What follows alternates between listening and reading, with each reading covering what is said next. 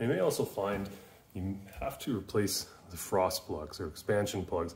Not necessarily replace them, but get them out so you can finish cleaning your component, whether it's a block or a head. Now these frost plugs are actually just these little metal cups. The idea is, if the coolant behind there freezes, it will expand. If it expands, it's going to push that plug out instead of cracking the component.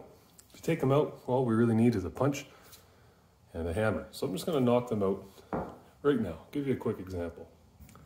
Take our punch in here, and you knock them in on an angle, like this, and then we can simply grab it with a pair of pliers. And here's my pair of pliers. Grab it, pop it out, replace it. Now this new one here, I guess it's not the right size. We'd send this for cleaning, get it tanked, then take our new one, put it in place. And you don't need to put any kind of sealer on the outside of this, but what you should do is quickly take some emery cloth and clean that bore up.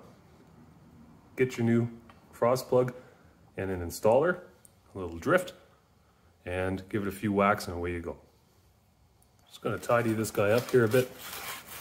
Just some emery cloth, clean it up. Now I don't want to take any material off because remember this has to seal. We're just gonna clean it up a bit, and this is just for demonstration purposes, so yeah, there's some crud in there, that's fine. If you don't have a specific frost plug installation tool, your favorite socket that is the right diameter is going to be your friend. We can line this guy up in the hole, make sure we drive it in nice and straight.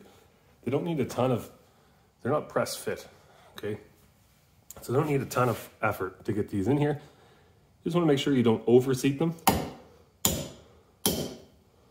Just about flush. Nice flush, and then just perfect. Just under the surface here, this here has to seal against something. You see it's a nice machine surface, so it can't stick up any.